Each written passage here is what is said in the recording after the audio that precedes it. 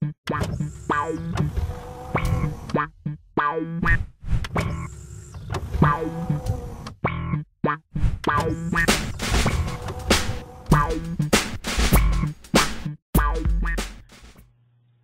back to the Blurred HQ. I'm your host, David, and we are talking about Indianapolis Pop Con. I went to Indianapolis Pop Con this past weekend. I guess I should say Indy Pop Con. It was May 30th through June the 1st. I was only able to go to one day, which was Saturday, which is May 31st, but I had a awesome time. It was crazy. I'm actually a little sick now, and I know I've been away. I haven't done a comic book, a new comic book day haul video, but I'm going to do that tomorrow, and so look for that video coming. But this is Indy Pop Con Haul. Well, let's just start. So, everybody's been to PopCon conventions or Wizard World conventions, and they always have this really cool stuff that you can get. Like, I got those. I actually had 10 of them, but I've given a lot of them away, and I think I lost one. But and then this was for Gleaners, food pantry. So that was kind of like a fundraiser for them to get people to donate to the cause. So that was cool. Got 4 left, so we'll see. We'll do something with those. And then, since I do have a podcast, which you guys have heard me talk about the podcast before, you can go to the 5x5.blogspot.com and the 5's numeric to check out the podcast, and also the blurredhq.blogspot.com. There's my press pass. It just shows everything that was there. And it was for 3 days, so that was pretty cool. I got that. And then this was their program, and it kind of showed what was going on, where certain things were, if you were going to be in Indianapolis, on what you could do. So just told you what, this basic program, and what you should do, what you should check out, where to go, who all the guests were going to be there. As you can see, there was Ron Glass, Sylvester McCoy, Kristen Nairn, SMA Bianco, Paul and Storm, Nicholas Brendan, John DiMaggio, Joel Hogston. Sorry about the light. For some reason, it's dark in here today, among others. And then had a little checklist of the indie games that were started and showcased during Indy Pop Con. So I thought that was cool. And then just a little other stuff. Really not that big of a deal, but that was the program. But the big thing for me was, a few weeks ago, the last issue of Buffy a couple weeks ago, the last issue of Buffy the Vampire Slayer, Season 10, Episode 3, I told you guys that Nicholas Brendan has started writing and co-writing on the book. So I took my copy and had it signed, and he says, David, I wrote this in Nicholas Brendan.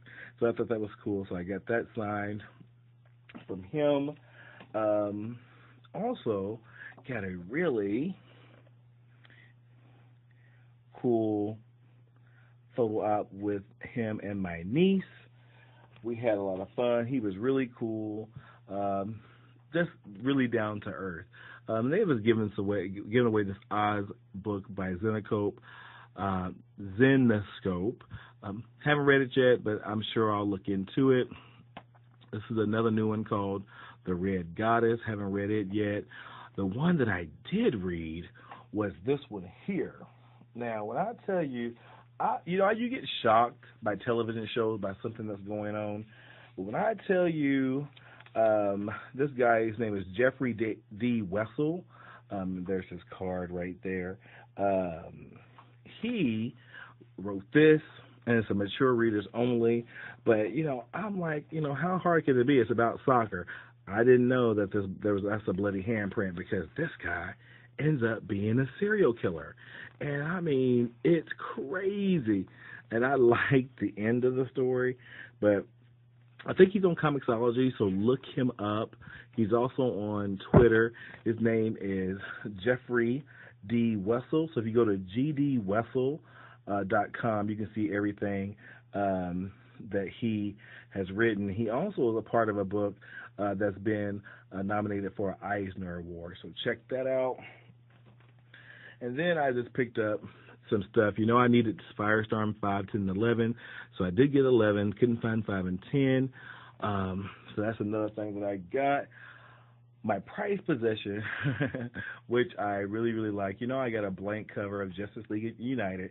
It's not a comic that I'm going forward with because I didn't like the story, but I had a caricature made of me and Martian Manhunter on the front, and I absolutely love this.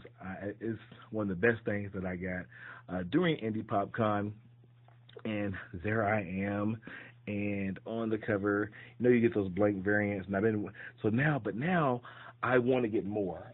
It's in my blood that I have to get more. Second up was Larry Hama. This is Wolverine issue number 50.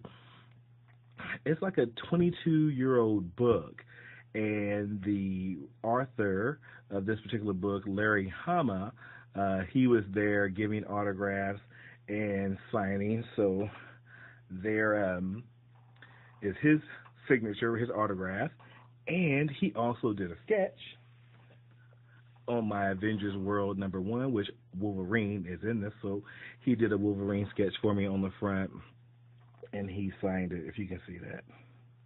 So pretty cool stuff. And last but not least, if you remember Survivor, if you still watch Survivor, probably the most impressive person to me the whole time I was there was this guy right here, Rupert Bonham. He was on, I forget what year of Survivor, but this guy, I did buy a shirt from him, but he wasn't selling stuff. He was taking donations for his organization, rupertskids.org, and it's to help kids to realize their potential, even the ones who have kind of fallen through the cracks. So I thought that was really, really cool that he's taken his time and the money that he's generating and putting it back into his foundation, which is really cool. And lastly, I got a really cool shirt from the Geek City Guide. They gave me this because I didn't win the contest, but it was really, really nice. If you go to geekcityguys.com, you can check out those guys over there because they're trying to bring you a database of all the geek, whether it's a shop, a convention, an event. They're trying to bring you all that information in one spot. So I hope you guys had a great week. Look for the new Comic Book Day haul video later on this week. Thank you guys for listening, and I'll see you next time. Bye-bye.